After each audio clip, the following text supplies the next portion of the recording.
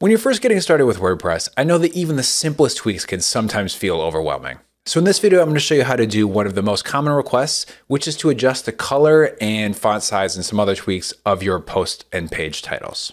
Now, before we start messing with any CSS, the first thing you should always do is check if your theme has some controls that lets you change these styles without touching the code. So for example, in my theme, I'm going to go to Customize.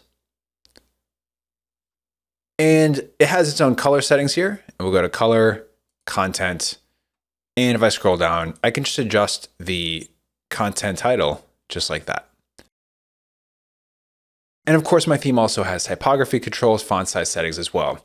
If your theme doesn't have this and you don't know CSS, you might want to consider upgrading to a more premium theme that does give you full control over these elements of your site. I'm going to put a recommendation for a couple themes down in the video description, but the one I use personally on most of my sites is GeneratePress Premium.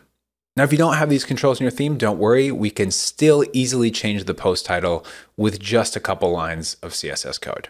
So the first thing we need to do is have a place to put our CSS code, and it's built right into WordPress. You can just go to Customize, then scroll down here to Additional CSS. And here's where we can start adding our code. All right, now that we have our additional CSS panel open, we actually need to find the correct CSS class to target for our rules. So in almost any browser, you can just right click on the post title here, and you'll see an option to inspect. I'm in Chrome, but I know Firefox has this, and I think Edge has this as well.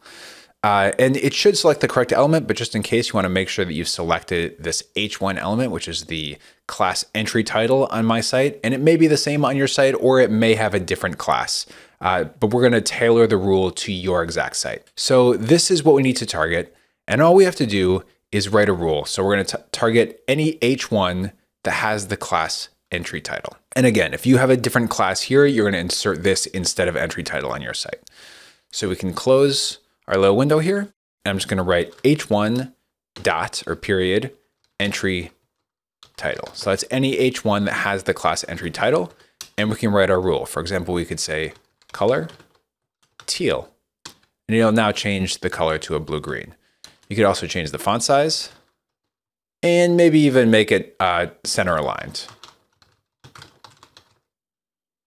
Make it bold. And for fun, you could add some text shadow too. Okay, it really is that simple. And as you can see, it's only affected our H1 heading here. It's not going to affect anything else on the page. Now, one thing you can't do here is change the font family unless you're changing it to a font family that's a system font already built into your visitor's computer, or if you want to make it a font that's already being loaded on your site. But if you're trying to use a Google font, you actually have to import that font first, and that's something that we're going to cover in a future video. Now, CSS is such a valuable skill if you're going to be building your own websites, and I know it can be intimidating at first, but if you want to get started, I highly recommend codeacademy.com, which has a number of free courses that include HTML and CSS. I also want to give a shout out to Kevin Powell's YouTube channel. He has some amazing free content on learning CSS, freely available on YouTube. And also, I'm going to link up a free crash course. It's about a 90-minute crash course that will really get you up and running with CSS, and you can just watch that right here.